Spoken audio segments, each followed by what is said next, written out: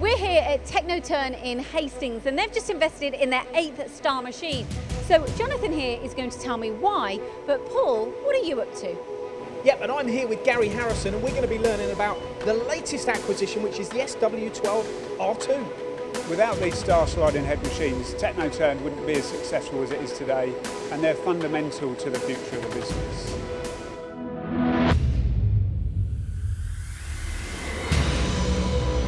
Jonathan, interesting story here because you were going to buy this machine, then you weren't, and then you did buy the machine. So why did you go for it? That's true. Originally this machine tool investment was lined up pre-COVID for a specific contract of parts that one of our existing customers would like to source from us.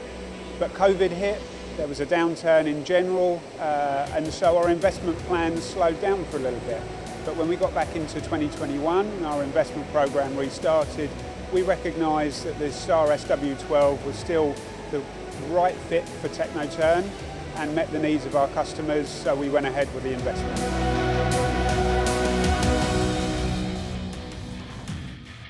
I'm Gary Harrison, I'm machine shop manager. My day-to-day duties are organising a workshop and doing a lot of programming and setting on newer parts and newer machines, proving. Okay, let's talk about this SW12. This Yep. is a new machine. What do you like about it and how does it compare to your existing Star lathes? What's different? We can do the more complex parts. Some of the difficult features it allows us to do easier than actually the other machines. How does it do that? What's different with the machine? We got a balance turning, so we can rough and finish together. So it allows us to take one cut, speeds up the cycle time, actually simplifies the programming, and you get a better part out the end and better swath control. It gives us a fantastic combination of technical capability but also flexibility to meet the needs of our customers in a subcontract market. So were you buying it to open up capacity, and what route were you going down with this?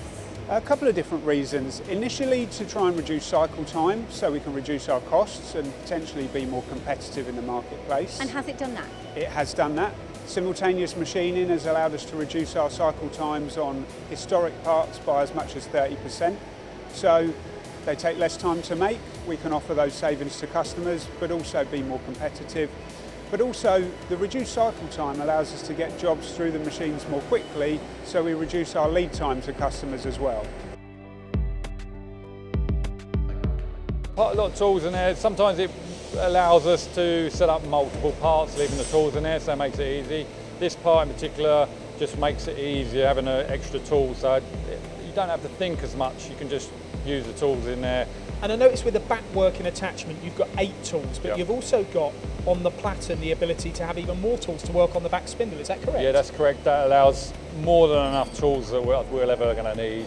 I want to talk about this balance turning Yep. and the advantages and where you've seen them since you've had this machine, because it goes beyond just being able to remove metal quicker, doesn't it? There's a lot more to explain. On this part here, it allows us to do one pass, so we get a roughing and finishing cut in simultaneous. So this part in particular, it'd be very difficult to rough it and finish it in 2 ops because it was so small it'll bend away. So it allows us to get the finish we require. So how do you handle deflection and things like that? Because that's experience. Obviously this machine makes it easier because we've got to balance and roughing, but if you didn't have that, you have to then play around and do a lot more. This just does make it a lot easier to program. So we use the coolant to clear it out and also to eject the part, because we don't want damaging on the front of the part where it ejects it. So it washes the coolant through, then it'll put a short blast of air to ensure there's no part, and it works every time. speed of this machine, I couldn't believe 15,000 RPM on the front, 15,000 on the back, 12,000 on the driven tools.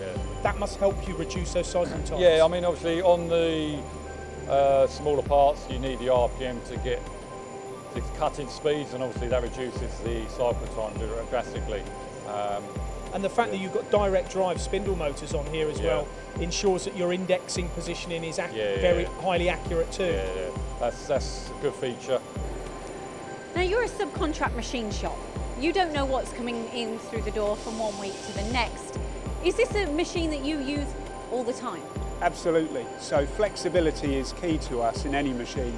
It's fantastic to have machines that are technologically focused on specific needs to be as efficient as possible, but without flexibility we can find machines sitting idle unnecessarily. So the SW12 is great at small high precision turn parts, but the flexible nature of its capabilities means it's running all the time. This is your 8-star machine. Why do you keep going back to star? It's a combination of great products, great service and reliability for us. And give us an example of that then. Well, as you say, we've got 8 machines here, and I can't think of a period longer than maybe a single day where a machine's gone down with a fault.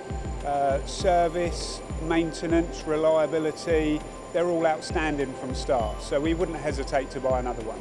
Got to weigh up the costs of the machine. If you had a favourite, this would be? Oh yeah, I'd always go for this. So given a choice, yes, I would go for the Star SW12 over the SBs we have. Great machine. Hopefully we get another one soon.